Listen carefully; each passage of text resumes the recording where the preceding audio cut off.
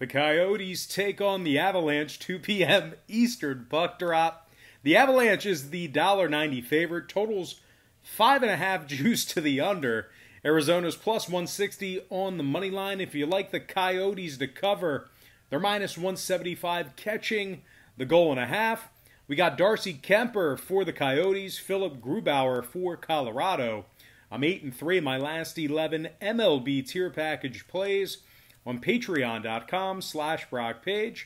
I'm also 6-3 in my last 9 board member tier package plays on that site as well. If you want access to this ultra premium sports content, link for that website is in the description section below. And once again, that's patreon.com/BrockPage. Now, Colorado's Philip Grubauer has a 2.63 goals against average and a .916 save percentage. The Avalanche have won 4 out of their last 5 games, including 2 shutouts during that stretch. They've also won 12 out of their last 16, of course, dating back to before the pause. Colorado's in the top 3 in scoring, top 10 in offensive shots. They're also giving up just 2.6 goals per contest. Nate McKinnon led the club in goals during the regular season this year. 35 goals, 68 assists, 93 total points. Nate was also plus 13 when he was on the ice. Gabe Landeskog, also scored 21 times, 44 points for him. Defenseman Ryan Graves had 26 total points on the season, and he was plus 40 when he was on the ice. Colorado's taking on a Coyotes team who's lost 4 out of their last 7 contests themselves. They're currently down 1-0 in this very series after being shut out by the Avalanche 3-0. Arizona's lost 14 out of their last 17 away from home, and they only won 5 out of their last 16 conference games. The Coyotes rank in the bottom 5 in shots allowed per game, bottom 10 in scoring. And as a matter of fact, Arizona's averaging just 2.7 goals per contest on the year. Now, total-wise, 2 out of the Coyotes' last 3 games stayed under the total of 5.5 goals. They went 63% to the under in their games away from home this year as well. Meanwhile, on the other side, 5 out of Colorado's last 6 stayed under the total of 5.5 themselves. The Avalanche also went 61% to the under away from their home ice themselves. Give me the Avalanche minus... Let's try that again.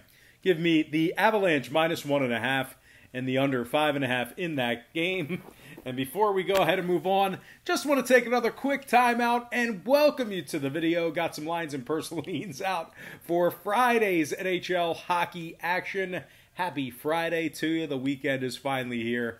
Now, before we dive into some more free content here on YouTube, I just have to quickly remind you once again that we are currently 8-3 in our last 11 MLB tier package plays on patreon.com/BrockPage. We're also 6-3 in our last 9 board member tier package plays on that site as well. If you want some more information on how you can join in on the action, a link for that site is in the description section below. And once again, that's patreon.com/BrockPage. And moving on, we're going to take a look at Montreal taking on the Flyers, 3 p.m. Eastern start time. The Flyers are minus 160, totals 5.5, juice to the under. The Canadians are plus $1.35 to win it. And if you like them on the puck line, they're minus $2 catching the goal and a half. We got Carey Price for the Habs, Carter Hart for the Flyers. Hart's 24-13 with a shootout. His goals against average is .242, while his save percentage is .914. The Flyers are up 1-0 in this series. A nice 2-1 victory in Game 1 held the Canadians scoreless in periods 1 and 3.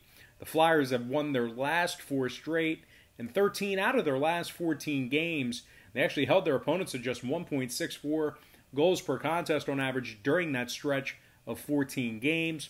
The Flyers rank in the top 3 in shots allowed on average per game. They're giving up just 2.7 goals per contest on the year. Philly also ranks in the top 5 in scoring, and they went 23-8-1 when favored this season. And one more thing to add about this Flyers team, they are 11-1 straight up in their last dozen conference games. They are taking on a Montreal team who's dropped 7 out of their last 10 head-to-head meetings with Philadelphia. The Canadians are averaging just 2.9 goals per contest on the season, and they rank in the bottom half of the league in goals allowed on average per game. Now, Montreal's lost 5 out of their last 8 contests, and they've averaged just 1 goal per contest in those losses. Now, total-wise, 6 out of Montreal's last 8 games stayed under the total of 5.5 goals. 6 out of their last 9 head-to-head meetings with Philly stayed under the posted total as well.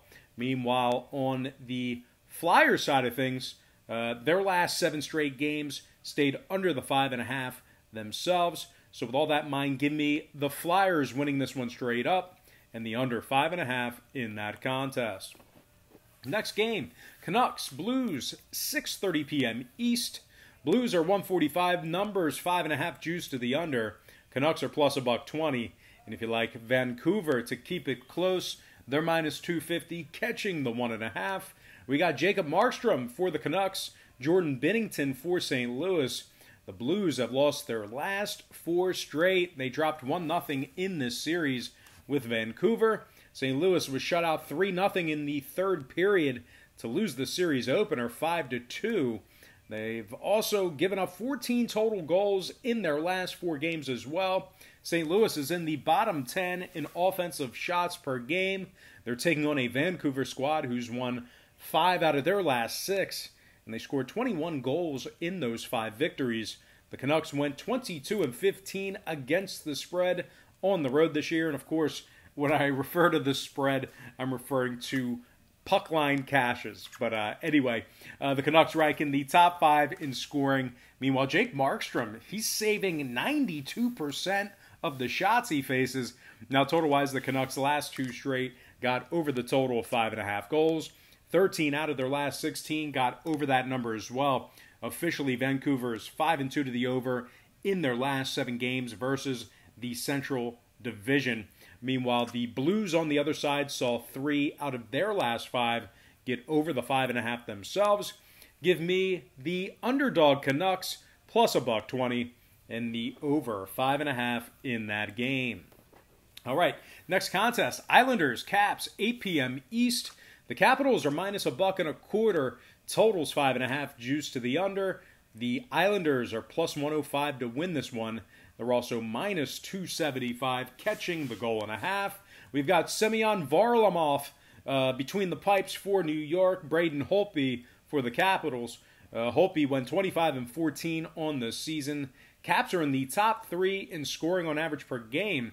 Washington also went 23-11-4 on the road this season. Very good road team. And they covered 61% of their road games with regard to the puck line. Now, the Washington defensemen have really kind of kept Holtby relatively safe this year. They rank in the top 10 in shots allowed. And they are taking on an Islanders club who averages just 2.8 goals per contest. They also rank in the bottom 3 in offensive shots per game. The Islanders lost 21 of 35 when catching plus money as well. Not very good as the underdog this year. Now, when it comes to the total in this one, 3 out of New York's last 4 got over the total 5.5 goals. 6 out of their last 9 also got over that number. The Caps on the other side went 63% to the over on the year. 7 out of their last dozen also got over the total of 5.5 goals as well. Give me the Caps minus $1.25 and the over 5.5 in that contest. And with that, we're going to dive into our next and final matchup for the show. It is going to be Stars Flames, 10:30 p.m. Eastern puck drop. The Flames are minus 120. Totals 5.5 juice to the under. The Stars are catching even money for an outright win. They're also minus 333, catching the 1.5. We got Ben Bishop for the Stars, Cam Talbot for the Flames. Now, the Flames gave up 5 goals to the Stars to lose Game 1 of this series. Calgary ranks in the bottom 10 in shots allowed, meaning a lot of opportunities for the opponents. And they've lost 7 out of their last 10 head-to-head meetings with the Stars. Dallas, on the other side, holds their opponents to just 2.6 goals per contest. That ranks in the top 3 in the NHL in that category. They're 15-9-3 when catching plus money this year. Very good as the dog. And when it comes to the scoring in this one, 3 out of the Stars' last 4 games stayed under the total of 5.5 goals. 6 out of their last 9 also stayed under that number. Dallas is 64% to the under on this season. Meanwhile, 4 out of Calgary's last 6 on the other side stayed under the total of 5.5 goals themselves. Give me the Underdog Stars plus $1 and the under 5.5 in that game.